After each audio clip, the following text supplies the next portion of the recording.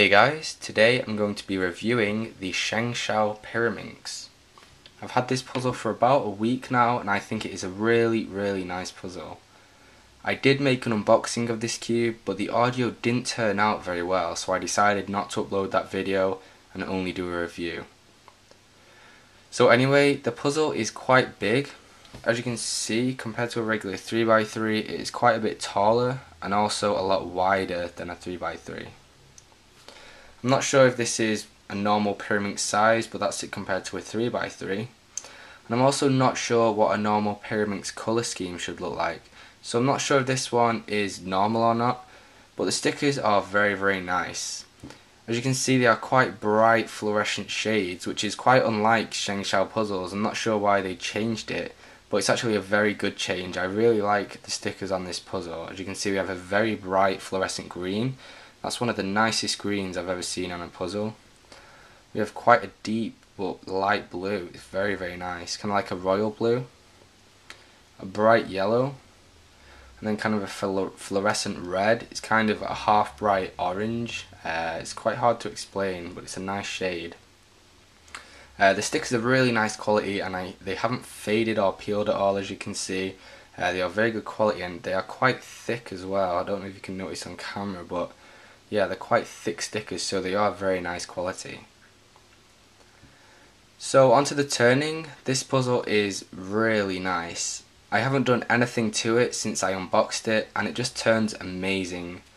As you can see, there are ball bearings in the edges, that little shiny thing there, and that helps the puzzle to click. So when I make a turn, it clicks, and that really helps for alignment issues. I find that I never overshoot with this because every time I turn a layer, it snaps into place, and it's really helpful when speed solving. It's really hard to explain the feeling of this puzzle. As you can see, it is very fast, and it's also very smooth, but obviously you have the clicking feeling. So it's really hard to kind of imagine what it feels like without actually feeling it for yourself.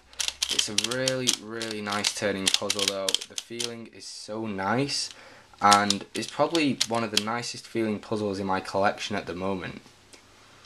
Also, the corners are very smooth, and they also snap into place, so you don't really have to worry about any +2s when speed solving, because you won't overshoot when turning the corners. They snap into place very easily.